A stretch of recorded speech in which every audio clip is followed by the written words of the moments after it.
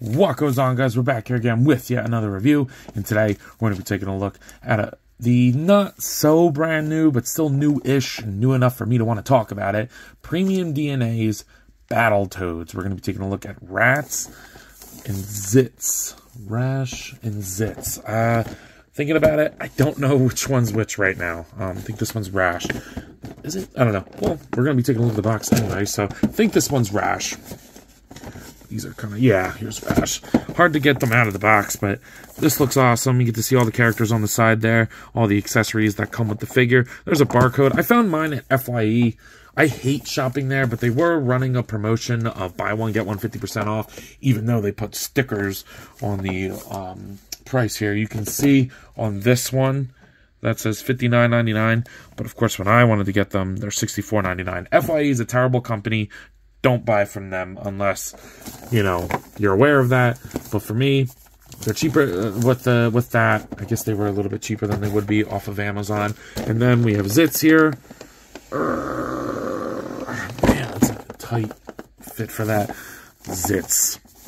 Same artwork on the side. You get a little bit of differency on the bottom. Get the barcode there and some sprites from the game. So, yeah, I know these have been out for a little bit, and I'm sure people have already been doing reviews on them, but I finally got my hands on them, and I'm pretty damn excited about that. So, without further ado, let's go ahead and pop these toads.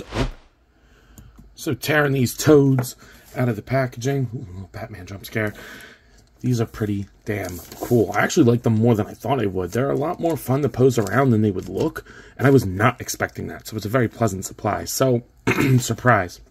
There's a lot to go over with these guys. So we're going to start with Rash, and then we'll go to Zitz, because I think I like Zitz more, but I'm not exactly sure. So let's go ahead and start with Rash. Taking a look at this head sculpt here. Look at those teeth. Very cleanly painted. Very, very nice. I also want to address the elephant in the room in the fact of, please make Pimple. Please. I hate when companies do that.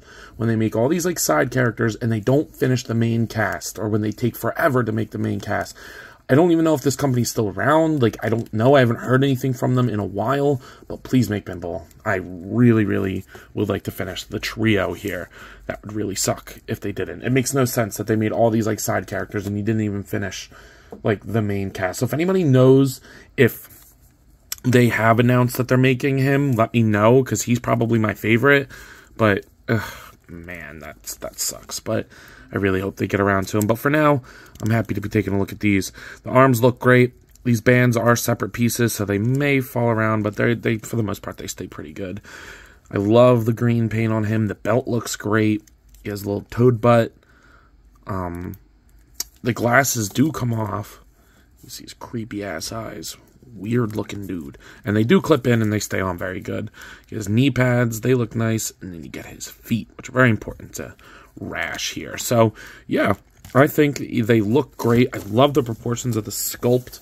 I mean, basing it off of, like, what they, you know, are in the video game, it's like taking that design and making it into a figure like this, I would imagine is kind of difficult, but they did a really good job, and all the paint is very clean and stuff. I like that all over his cutaneous respirating skin. So let's go ahead and jump into accessories. So I tried to organize them as best as I could, but then of course I had to take some pictures, so then they got mixed up again. But I know which is which. So he's gonna get all the foot accessories, and I will say they're not the pleasantest, the most pleasant, I guess, to work with, and I'll explain what. So first off, we got some basic interchangeable hands. We got these, like, I guess relaxed hands.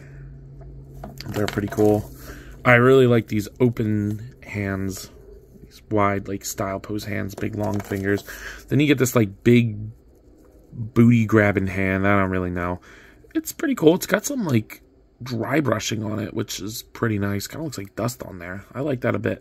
It doesn't go in the hand very nice, but I think I might need to just trim up the edge of mine a little bit, but it looks pretty cool. I like it. It's not my favorite accessory, but he does come with some awesome foot accessories, though. So for the first one, you do get these kicking effect parts. So This is a mace with a, like, not functioning spring, but it is like a spring on there.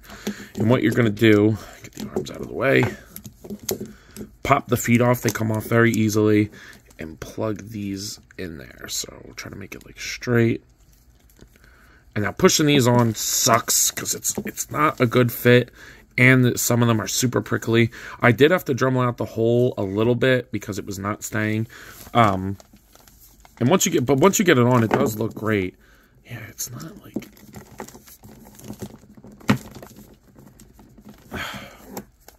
Oh, it's pretty on.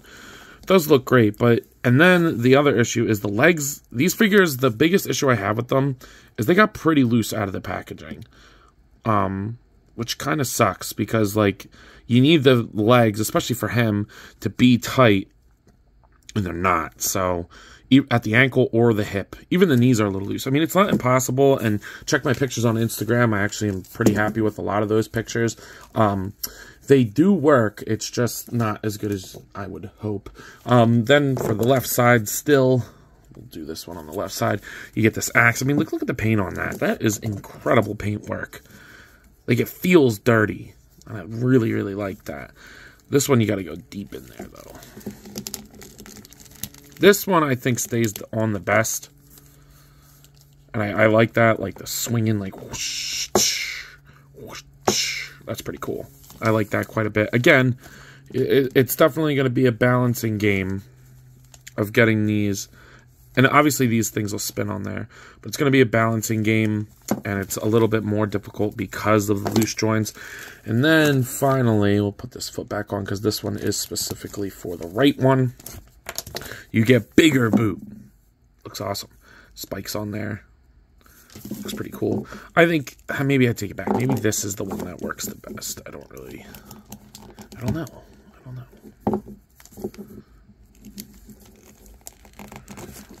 Actually, yeah, it works pretty good. You can get him to stand on the boot, but for the most part, it's meant for him to, like, which he can do. Your opposing skills are gonna be tested here. And luckily, I'm an S-tier poser.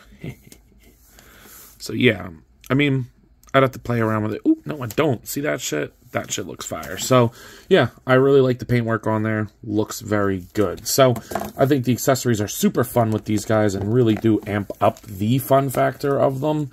I love super specific character accessories. I always think that really improves the look on your shelf. Will I be using many of these? Probably not, but I am happy to have them for some cool photos. Finally, let's go ahead and take a look at his articulation, and they are different bodies between him and Zitz, so that's pretty cool. Head goes up that far, down, pivot side to side, and it'll rotate. I actually think the head articulation is pretty damn good based off of the design. It's not really gappy. It works. I like it. Shoulders are going to go upwards, only about that far. They'll go down. They will rotate 360. You do get a bicep swivel. Double jointed pinless elbows, and then wrist swivel and hinge. I wish the double jointed elbows worked a little bit better, but they're not terrible. What I was surprised about in a pleasant way is how good the diaphragm joint is. He can crunch forward pretty good, far back, pivot side to side, and rotate very nicely. I think that's a pretty good joint. The hips, like I said, they are loose, but they will go out. They're on drop hinges, which I think was a terrible idea, because even without the drop hinge, it's going to go forward that much and back and out all the way. I don't really know what the drop hinge adds here. Stop doing drop hinges. All companies. Great double jointed knees. Again, that are a little loose. And then the ankles will go up and down and pivot, which they are also a little loose too. That's like my biggest complaint with these guys. I think they're fun to play around with. Surprisingly fun. They just need a little bit tighter joints. And unfortunately, that problem does carry over into Zitz. But I think I like him a little bit more regardless. So taking a look at this head sculpt. Jeez, man, those teethers. That's crazy. You get to see he's got gloves on. The paint on the gloves is very nice. That silver, gunmetal-y color with the buttons on there. And then you do get a nice belt. I like the matte finish for the skin. And then like slightly satin on the back. I mean, if their skin's not wet, they're not breathing. So it's one of those rare times I think a glossy coat would have been kind of nice. He does have definitely new feet. I think all of it is new. Like, all the musculature is just slightly different. They're slightly a different height. It's interesting, because it could have been easy reuse for them, but they didn't do that. Yeah, he's got extra veins in his arms. Obviously, the forearms are different. The hands are completely different. Zitz is more muscular. I don't know, and I like this color scheme better. The only one that has actual, like, toad colorization is, like, Pimple, but whatever. I really do like the way that he looks, but his accessories are what take this guy to another level. These are some of the craziest accessories I've ever seen. So, alright, let's start with the alternate hands. You do get the same kinds of hands, like the slightly relaxed gripping hands. You do get a pair of the wide open hands. Again, I really like these. But for him, you get an interchangeable faceplate, which I definitely like better. He's like got a wild face on him. Like, I like that. It's pretty cool. Definitely like that. And then of course you gotta get his like his fighting pose stuff. But like it's incredible. Alright, let's start with this one. You get a drill hand, and the way that you're gonna do this is pop these off and just kind of slip it on the hand. It'll go on, and it'll stay very nice. That is pretty cool. I like that a lot. That looks very nice. And then, pop that off. Pop this. Actually, I'll leave that off for now. Then for this side, you're going to get a fist, a giant fist, with spiky knuckles on it. Fisto from Motu would be envious. Put this on here. Boom. And that'll rotate on there too. I like that quite a bit. That looks awesome. Very clean paint. Matte finish. Good quality. Doesn't mess up the paint on this too much. I like that. And then, once you have both hands off, kind of bring them in like that, you're going to get probably one of the biggest accessories I've ever gotten in my action figure collection. This giant wall that he essentially builds. So it's like a thing on a truck. I don't really know what this is called. Like a giant shovel with spikes on it. I don't even know. But you're going to plug his hands into here. It's a little tight, but I mean, I don't really mind that much.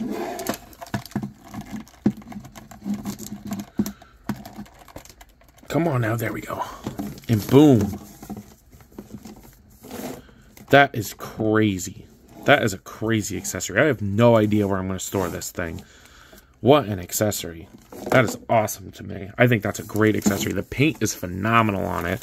And it's light enough to where, like, if you pose it correctly, you can have him, like, his legs are just loose. His belt also falls off, which I don't even know why they made them like that. Like, why not just, like, make it one piece and attach the belt on before you put the legs on? Like, you can get him to stand like he's deploying this.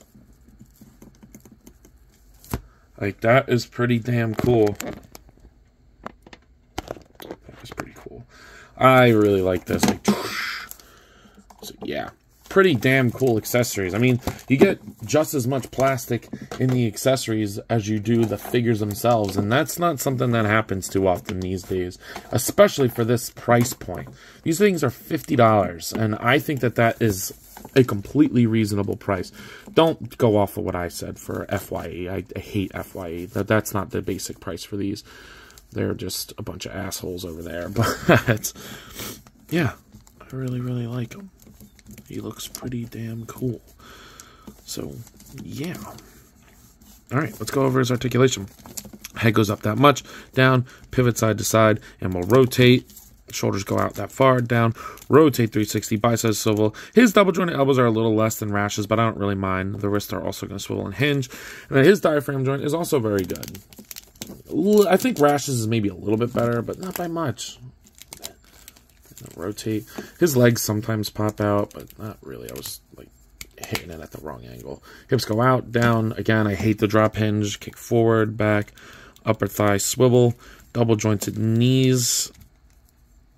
Looks pretty good. And then the ankles go down and up and pivot. So, yeah, not bad. Not bad at all. I really like the way that he looks, the way that he moves, and what he comes with. Pretty solid figure. Here they are next to the NECA Toys King Kong, along with the Jazzards Fortnite Series 6-inch Peely. Here they are next to the McFarlane Toys Dark Knight Returns Batman, along with the Hasbro Marvel Legends X-Men series Darwin. And then finally, here he is next to the, or here they are next to the Marvel Legends What If series Zombie Captain America. So, yeah, I think these are pretty solid-ass figures. I really like the sculpt of them. The paint is very nice, but the accessories, that's what we like to see. I think the biggest issue here is the QC in the sense of they are extremely loose, and figures like this cannot be extremely loose. I mean, you don't ever want like a loose figure, but especially with ones with big accessories that require at least tighter joints. I'm not going to say super tight joints, but tighter joints than are here. I like that they're individual sculpts. I think that that's awesome. And I think that they are really, really fun to add to the video game, or I guess cartoon shelf. So with that being said, at a price point of $50 for these, maybe it's a little bit of a hard pill to swallow, but I'm going to be honest in saying I think it's worth it. So I'm going to give these guys an 8 out of 10. The looseness definitely is an issue, but I still think they're a lot of fun. So with that being said, I believe that's all I got for today. If you have not already, please be sure to like, comment, subscribe. Also be sure to follow me on Instagram, TikTok, and Letterboxd. I post a lot on all of those apps, and I have a great time, so I'm sure you will too. But as always, let me know. You copping? See you guys in the next one. Peace. What goes on, guys? I wanted to hop on here again and thank you all for watching, and to let you know that if the following apps interest you, feel free to follow me on them, as I put the links in the description for you guys. I really appreciate everything you all do for me, so DM me with any questions or thoughts. I'd love to sit and talk with you all. Again, thank you all for watching, and I'll see you in the next one. Peace.